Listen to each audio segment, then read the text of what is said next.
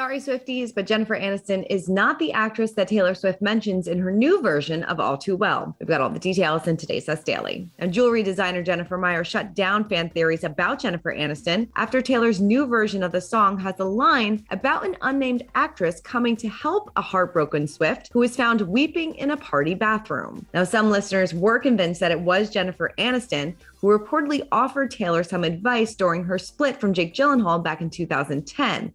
However, Jennifer disagreed in the comment section of an Instagram post about the song. She wrote, "Not true, people. You have the wrong actress." Now, Taylor fans were determined to decode the songwriter's new verses in the breakup anthem, which originally appeared on 2012's Red. Now, inspired by the end of her 3-month romance with Jake Gyllenhaal, some social media users uncovered a clue that pointed to another one of the actor's former co-stars, Anne Hathaway. Now, Anne and Jake Gyllenhaal starred alongside each other in 2010's Love and Other Drugs, and she showed support for Taylor in a 2015 Glamour UK interview. She said she just seems to be following her heart. "I met her, I hope it's okay to say this, when she and Jake were together. She was 20 at the time and we hung out one night. I was like, you are a magnificent creature." She added, "She was on fire and I've watched her become this force of nature."